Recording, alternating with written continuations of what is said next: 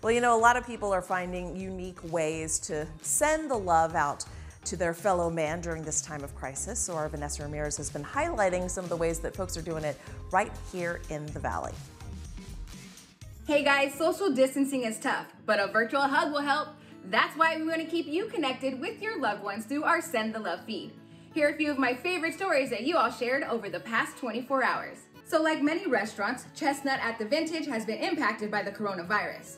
But thanks to an anonymous donor, the restaurant is still running, providing workers with additional hours while also giving meals to those who need it most. This week, they're rolling out their first cycle of microwavable meals to the ladies of the Hope Women's Center. Wow, that is awesome. Thank you, anonymous donor. That is definitely a good deed.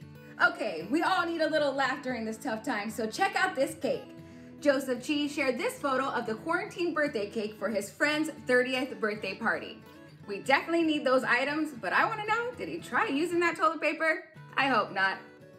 And a 12-year-old is sending the love to others in her household. Renee Moulton sent us this photo of encouraging notes her daughter is leaving around the house. The notes say things like, "You do you, because you're great." Aw, good job, Renee, on raising a sweet daughter. Okay, those are some amazing stories, but now we want to hear your stories. So go ahead and send us a message on Facebook using the hashtag #SendTheLove. You can use that same hashtag on Twitter or Instagram for a chance to have your positive story shared on air. You can also email us your Send the Love photos or videos to connect@12news.com.